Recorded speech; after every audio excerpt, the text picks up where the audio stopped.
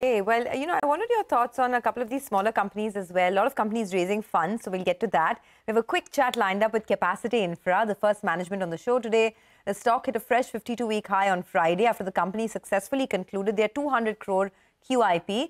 They plan to use the proceeds to fund their working capital requirements. To discuss more on this, Subir Malhotra, who is the Executive Director and Chief Financial Officer of Capacit'e Infra, is with us. Subir, thanks a lot for joining in. If you can start by telling us about the fundraising, what do you plan to use this money for?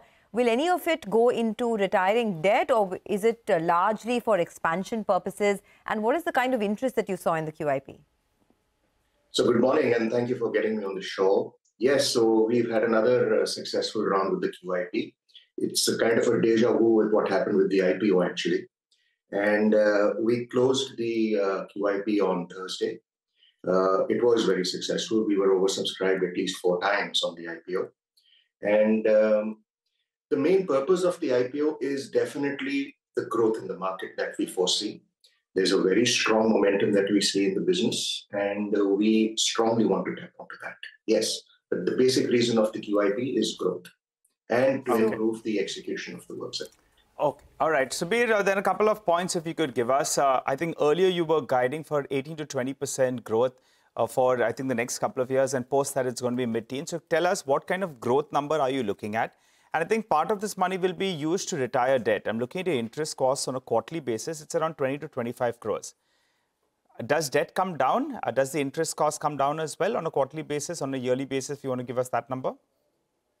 I would really say that most of the money that is coming in from QIP is going to be used for growth. Most of it is going to be used to improve the execution of the projects at the moment that we already have in hand, and to strongly bid and execute the strong bid pipeline that we have with us. That would, I say, be the main purpose of the monies that we are collecting. And that is what we have gone to the markets for. What's a growth range then? I think at the end of the first quarter, I recall the street was working with 18 to 20% revenue growth. And I think order inflow, you were guiding for around 2,200 crores. So give us an updated number. What's the revenue growth we should be looking at in the near term, 24, 25, 26? And also, can you tell us what's the order inflow looking like? The order inflow for the year outlook was 2,000 crores. We've already clocked 1,750 this year. And we are very, very hopeful of, fulfilling the outlook that we had given for the order inflow. As it is, and what I just said in the past, because there is such a big bid pipeline over there, we had to come back and say that, yes, we need more working capital from this QIP. Having said that, the numbers over there, H1 has closed at close to 830-40 crores. And yes, we are very sure of getting it a good CAGR there again this time. Okay. As you understand, we are in a little blackout period, and so I'm kind of hesitant to work with exact numbers. Sure. So you're saying by the end of the year, 2,000 crores is the kind of incremental order book that you're hoping to clock in, right? By the end of FY24. 2,000 is what we want to do in this year, and we are very, very positive.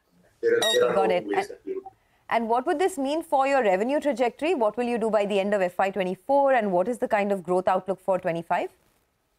So I would broadly say that we want to get a CAGR of at least 25% in the next couple of years.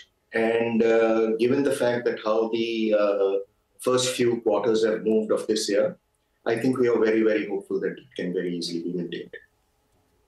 Okay, 25% CAGR is what you hope to maintain. Got it. Thanks, Subir, for joining in. I appreciate your thoughts here. That is the word. That's the word coming in from Capacit'e Infra.